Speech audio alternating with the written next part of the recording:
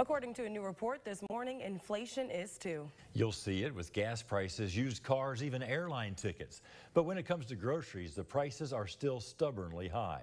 According to the Kentucky Grocers and Convenience Store Association, poultry prices remain high from the avian bird flu breakout this summer. Cooking oil is up due to the Ukraine-Russia crisis. Produce, like your vegetables, are also up because of the drought out west.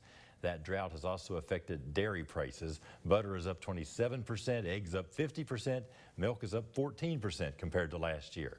There's also one more factor driving up canned good prices right now.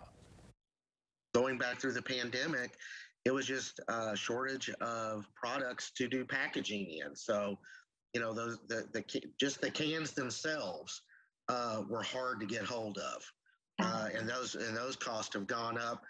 For the manufacturers, their costs have gone up to even get the packaging to put the produce in.